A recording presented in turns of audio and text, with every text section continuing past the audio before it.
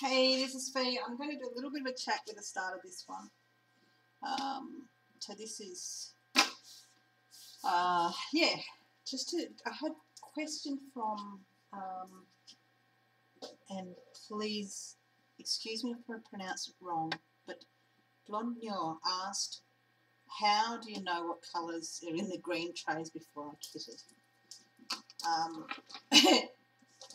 That changes. Okay.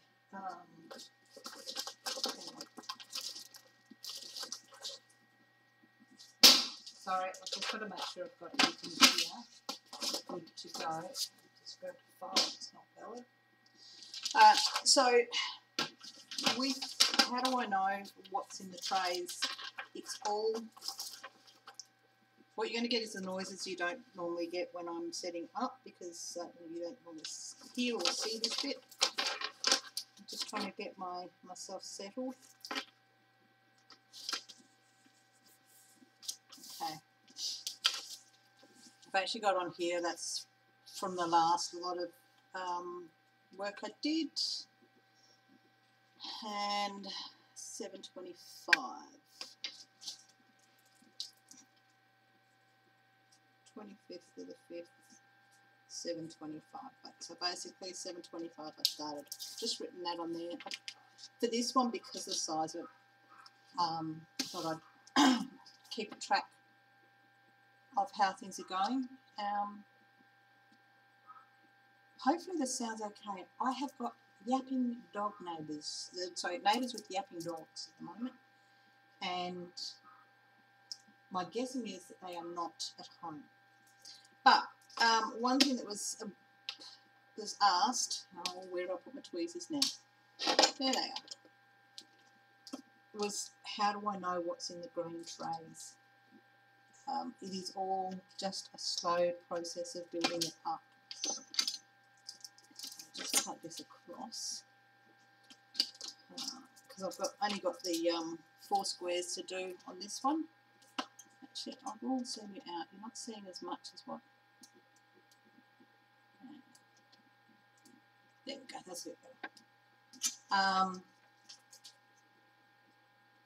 It all whoops. I can tell that I'm at the very end of my desk. Yeah, right. Right, let's take that one off and that one off.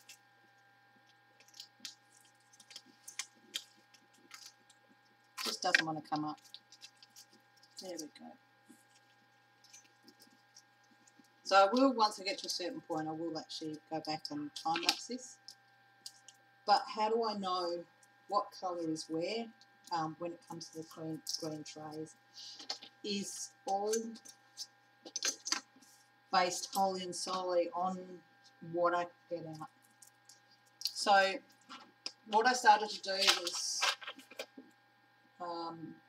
the colours that I used in the last section that I did is sitting in this tray here, and then whatever I haven't used is in these trays. So it was just, for me, it's just, I might need to take some lids off. Just going to take some lids off these trays. Okay. So what it was a situation where I just worked my way along. So the first one was the squares. So because I haven't worked on this for a couple of days, the squares, the symbols are slightly lost in my head. I will say that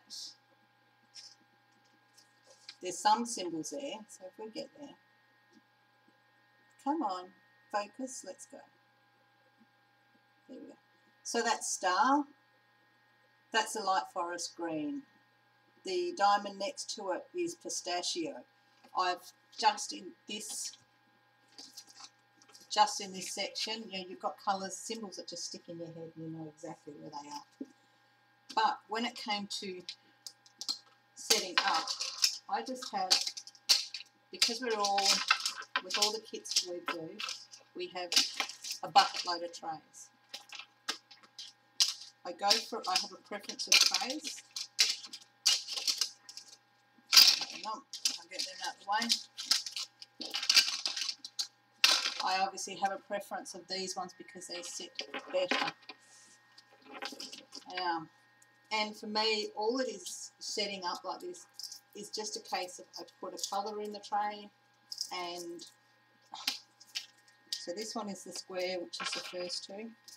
If it's in a big container, I will tip it out.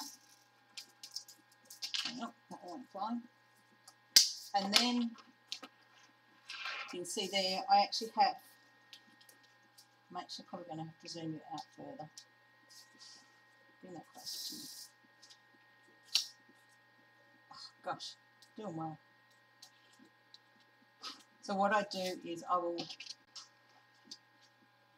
line up. The first one's square, the heart. Oh. Once you get them out and around you, you tend to know where they are. The heart, the light forest green, pistachio. So I mean that's the pistachio with the very light pistachio with the diamond. So get that one out.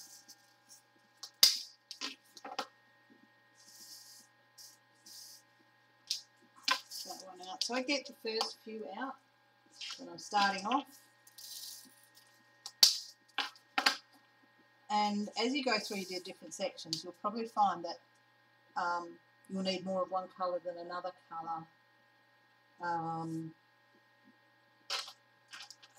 And then you won't need as much of it the next time you use it.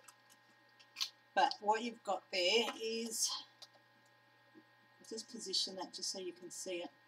So what you can see here now is I've got some colours already, which are actually, that's the first two colour, that's my next one, then it's that one, then it's that one, and then it's this one, and then it is,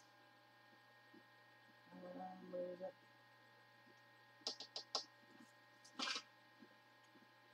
Where's my star?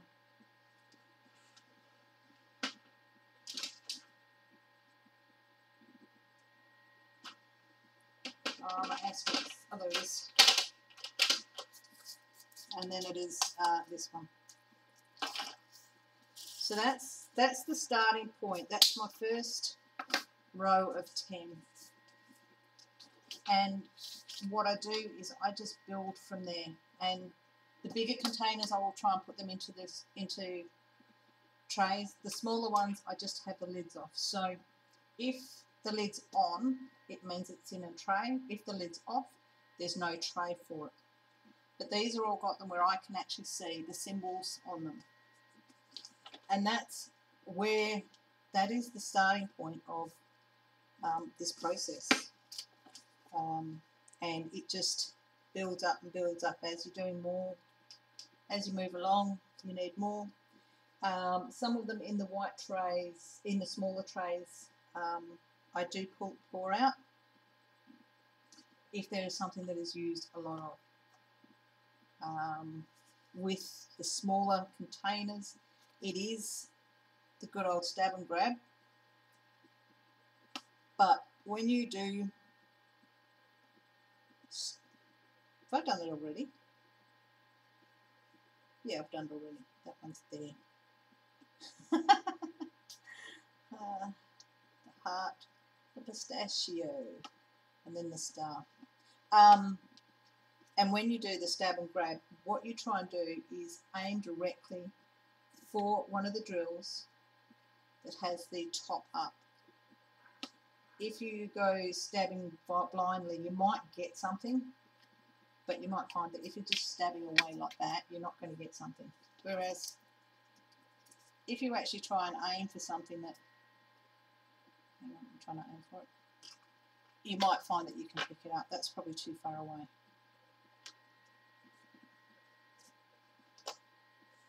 One, two, three, 4, 5, 6, 7. 2, 1, 2, 1, 1, 2. Yeah. And something that I constantly do is I'm always checking and going back and doing the count. By doing it with just a row at a time, it just makes it a little bit easier. And that one is 3. So I do get to use a multiplacer in here. And so now it's just a case of building up my symbols, building up my trays, and eventually, as you work your way through, learn where they sit. So hopefully that answers the question about how do I know what's in the trays. It's just a build up. So here's another one, and you've always got your symbols showing on your trays. And I've found that even when I don't do other diamond paintings in this way, even you find that your most used colours that you use tend to end up at the top. But I end up with a massive pile of these in one section. I end up with drills and trays on that section, drills and trays in this section. So it just builds up around me. 1, 2.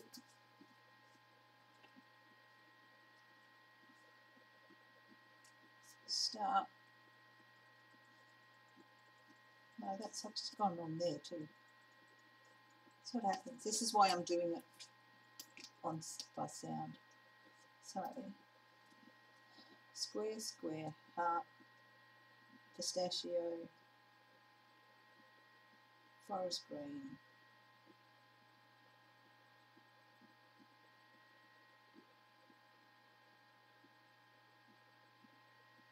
these 2, the heart, the 3, the white, that. That's why it didn't, it's funny, it just didn't blend in properly for me. It is, let's come on off. Was that colour, but it's stupid, but I already picked up that it wasn't a right colour.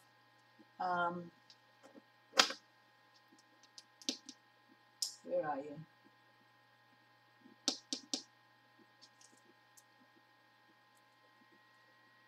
And this is where the time is actually trying to find them. Oh, okay. You're not there. I know I've already dealt with you. You're in this pile somewhere.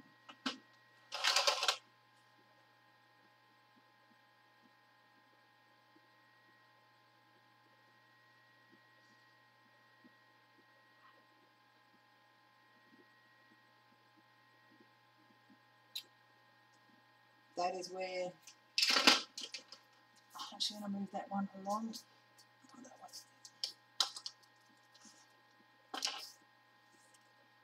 When you do some sections of diamond paintings on the ones where you've got significantly less colours, you learn your colour, you learn your symbols.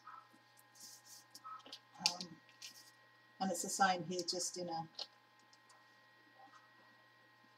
bigger quantity. So that's those 3. That's the white, that's the star, that's those 2. I don't know. I know I messed up on quite a few of them there for a bit. I had to pick them off. I had my cloud, which is the cream.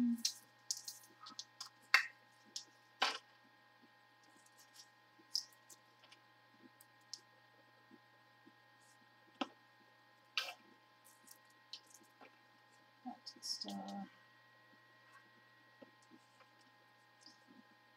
Drab brown, very light drab brown, pistachio,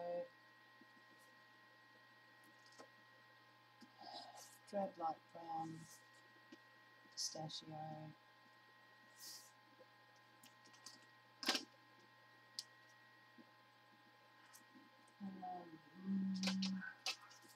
light moss green. Now there's quite a bit of this one even though this is a small tray, the small container, there's quite a bit of this one, and it's just easier if I do the stab, if I put them in a container.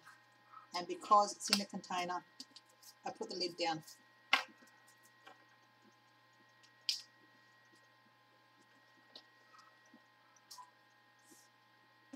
So that way I'm not just, I keep a fair idea on what's being worked on, what's, and this one here, and end up with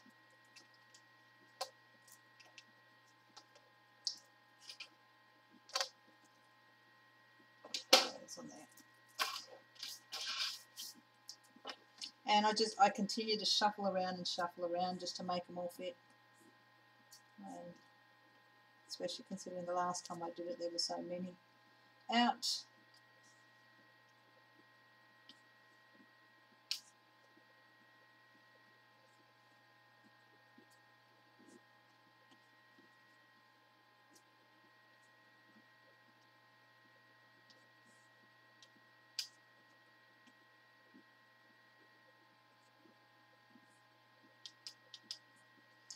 Yeah.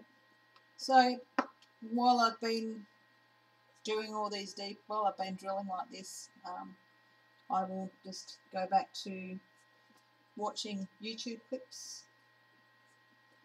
And there's a lot of hours of YouTube clips that I can watch in this space of time of doing this. So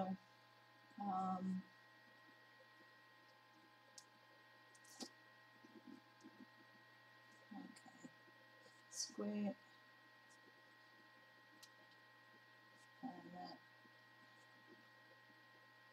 And I've got my horses, my clear horses. What I say like this, I think I messed up one stage there. So you've got, some of your symbols are pretty close together, but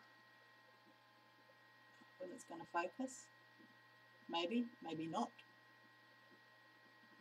Anyway, this one is, no, they're not going to. One is a horse symbol. Well, they're both a horse symbol. One is a solid horse symbol, and one is a clear horse symbol. So yeah, and there's two of them. That gets in to my like 10 line.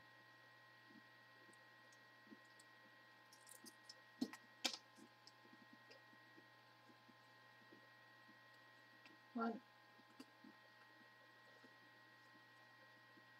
two.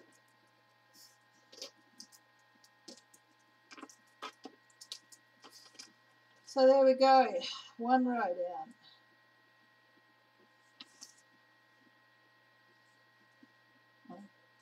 So 40 drills, I've got 1, 2, well, I've got 5, 6, 7, 8, 9, 10, 11, 12, 13.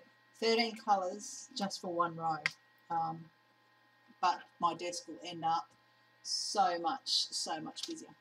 So I'm going back to watching YouTube clips, and I'll time lapse this, and hope you enjoy watching the stats.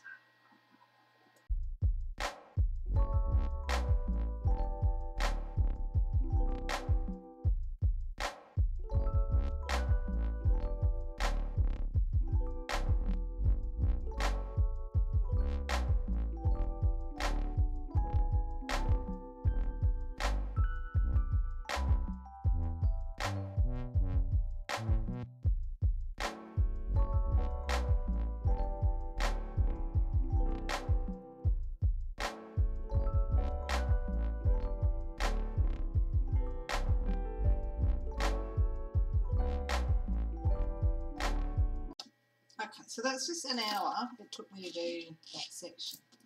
So I'm not packing up, I'm going to continue on to the next page. However, I don't want to send drills everywhere. For organisation, it's closing some of this down.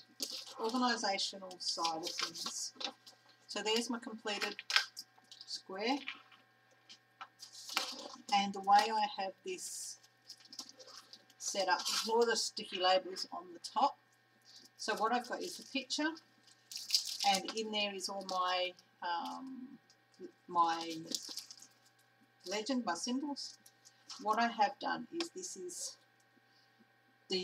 this page is on the picture is 4 rows all the way down on that page, and then the next one is all the way down there. So what you've got is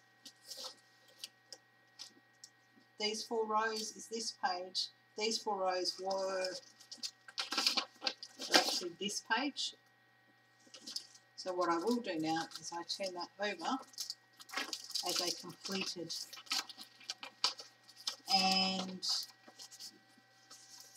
what I am going to do is go along one more lot of 4. So I am onto a fresh sheet.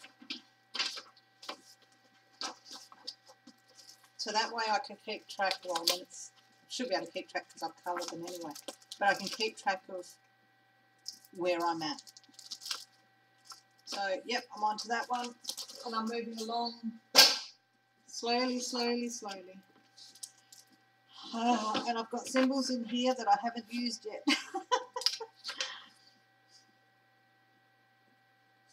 So, yeah, that's so far, I mean, what have I got?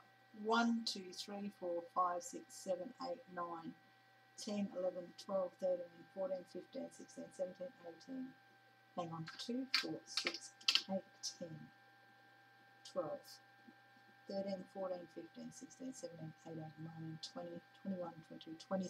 So 23 colours in 4 squares. That's not too bad. So I'm going to move on to the next one, and this is where it gets tricky because I don't really want to put my colours away, so I'm going to end up with a mess, my guessing is. And I have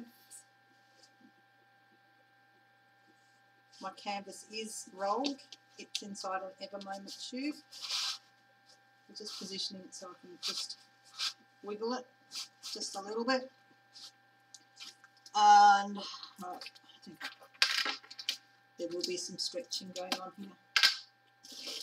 1, 2, 3, 4,